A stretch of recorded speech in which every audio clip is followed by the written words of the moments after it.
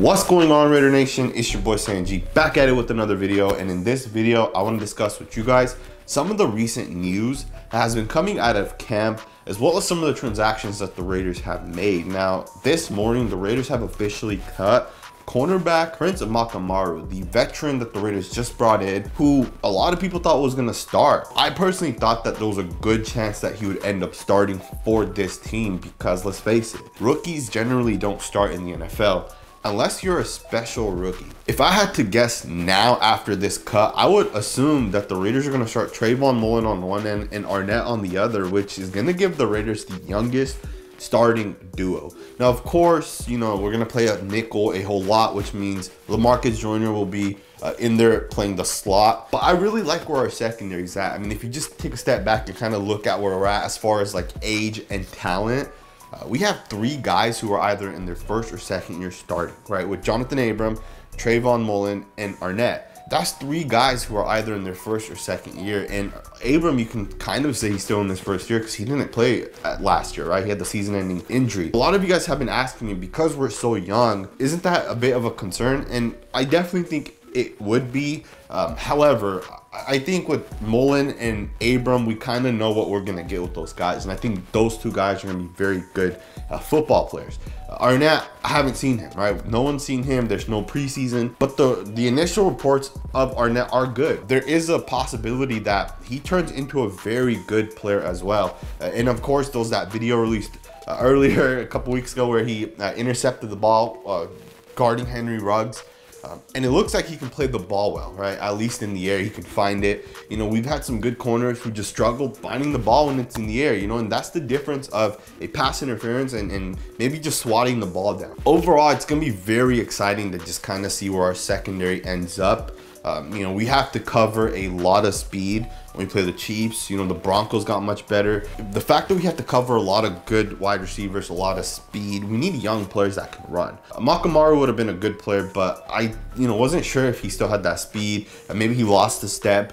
Well, bringing in players like Keyshawn Nixon and Isaiah Johnson last year with McMillan, and then bringing in Arnett this year as well as Amik Robertson, you're getting that speed back in there, right? LaMarcus Joyner might be the slowest guy we have, but he's very quick still, right? He's smaller, he's quick still. He is older, but he's a good player, right? Slot is easily the hardest position to play on defense because you're in the, you're essentially guarding the middle of the field, right? A receiver can go right or left, as opposed to if you're on the outside, you really have the boundaries on your outside helping you out, right? So it's much easier to play corner on the outsides as opposed to on the insides. And I think that's kind of why a player like Amik Robertson hasn't really stuck out in camp, right? I mean, not only does he have to learn the system, the Paul Gunther system, but he has to get used to NFL speed, NFL talent. He has to really adjust to where the game's at today, right? He's not in college anymore. He's in the NFL. Once he does get used to the game speed, I also believe that he'll be a very solid corner. But it's going to be exciting, man. Roster cuts are coming the next couple of days, couple of weeks. We'll know exactly where our team's at. We're very deep, Wide receiving is a group that I really want to know where we're at, right? The reason why is because we're so talented. We're so deep. You have the two rookies. You have Hunter Renfrow, you have Tyler Williams, who's under contract this year. Then you got Aguilar, you got Zay Jones, Rico Gafford, right? You have a lot of good wide receivers, and then you got Keelan Doss, right? There's some good wide receivers here, right? And the thing is we aren't going to keep 10 guys, right? We're not going to keep 10 wide receivers. We'll keep 5 max, which is going to be interesting because you already know that Renfrow, Edwards, Ruggs are going to make the roster. Tyler Williams is going to make the roster as well. Now, the thing with Williams is he could possibly hit IR, right? We'll kind of see what happens. Maybe he's not 100% healthy. But, if you cut a player and another team picks him up, then you kind of lose out on that player. But, I want to see where this wide receiving group ends up. I really like Rico Gafford. He brings that speed. He didn't play wide receiver just 2 years ago. So learning a whole new position is hard. But last year, if you look at the second half of last year, he had a couple of deep catches for touchdowns. He had some catches in between the numbers. He was doing pretty well last year, so it's going to be interesting to kind of see where he's at. I hope he makes this team because with him and Ruggs on the field at the same time, that's going to be a hard duo to stop, right? I mean, the guys bring speed, and then you have Darren Waller, who's been unstoppable in camp. this roster with the wide receivers is really shaping up. Now, obviously, we're super young, right? Corners, receivers, we're super young. So it's going to really depend on how those two units perform, because corners are easily the most important unit on defense, right? You have to be able to guard Patrick Mahomes' weapons, right? You have to be able to stop Tom Brady's weapons, right? And that's going to start with those corners, being able to lock up those wide receivers. You know, a quarterback can throw the ball in less than 2 seconds. A sack does not come in less than 2 seconds, right? Sacks average about 4 seconds. Passes average about 2.5 seconds. So if you're able to get corners that can stick on their receivers a little bit longer, you're able to impact that quarterback just that much more. Having young corners is going to be tough. You know, I think the Raiders, to win this year, they're going to have to score a lot of points, and that's kind of where the receiving group comes into play. Yeah, they're young, but Bryan Edwards has been a stud in camp, and I'm really excited to watch him during the regular season. People have asked me, what are my expectations with the receiving group this year? Personally, I think Waller will obviously have the most catches. He's the best player between the in the receiving group. But then after Waller, it's kind of up there. You know, a lot of people would have said Tyrell Williams. Some might have said Ruggs. I think Renfro is going to get the second most catches. And don't be surprised if Renfro out catches Darren Waller. You know, Waller had a lot of 3, 4, 5-yard catches last year. I think Renfro is going to get a lot of those targets this year. I think Bryan Edwards can easily have the third most catches on this team. You know, this year specifically, I think Ruggs is going to have a harder time adjusting to the NFL than Bryan Edwards, because Bryan Edwards, right off the bat between those two guys, Bryan Edwards is already bigger, right? So he's going to be able to use that as an advantage, as opposed to Ruggs has speed, but everybody in the NFL has speed, right? And then you're gonna get two guys over, you know, one guy over the top. You know, Ruggs is no longer the third best wide receiver on his team, right? Like he was at Alabama. He was the third best wide receiver. He had the third most catches. This year, he's not that, right? This year, he is supposedly the second best pass catcher and probably the best receiver. So he's going to get those double teams. He's going to get bracketed. So he's going to have a harder time adjusting, because teams know that he ran a 4.2 40 and that he's going to be the guy that's going to bring that speed. Teams are going to bracket him and shut that down. So he's going to have a huge learning curve. No one knows who Bryan Edwards is, right? Teams aren't preparing for Bryan Edwards, right? They're going to prepare for Darren Waller, and they're going to prepare for Henry Ruggs. No one's going to prepare for Bryan Edwards. So I can see Edwards having a big impact his rookie year, possibly having the third most catches. You know, and at the same time, never sleep on Nelson Agholor or Zay Jones. You know, either of those guys can get a lot of catches. Those guys can get targets. They have a lot to prove, right? Those guys are close to being out of the league. Maybe not Nelson Agholor, but Zay Jones is close to being out of the league, right? He has like maybe one more contract if it doesn't work out with the Raiders to prove himself. So he's hungry. You know, these receivers are hungry, and it's exciting, man. I'm super pumped up for this season. I'm super pumped. I can't wait for these next 2 weeks to just kind of fly by. But another roster move the Raiders did. We traded for a linebacker over the weekend. Dolphins linebacker Raekwon McMillan, who is only 24 years old. The Raiders went out and traded a 4th-round pick for him. And now we didn't just give up a 4th-round pick. We got a 5th-round pick as well as the player in return, which is fantastic, right? You know, 4th-round pick is super high. You know, you can get a player like Max Crosby in the 4th round. Not only did we trade the 4th round, but we got a 5th back, which I'm okay with, right? You move down 30 spots, but you get that player with it. And for the Raiders, you know, we have Corey Littleton, we have Nick Kwiatkowski, and a lot of people kind of ask, is Kwiatkowski not there? Is he not performing well? That's not the case. That's not why the Raiders brought in McMillan. To be honest with you guys, the Raiders do play a 4-3, right? I don't know if you guys forget, but we need 3 linebackers in that 4-3. So what that means is we need a downhill linebacker. We need a guy that can play strong side linebacker. Corey Littleton and Kwiatkowski are coverage linebackers. When we're in that nickel package, they'll be the 2 guys in, and McMillan will come off the field.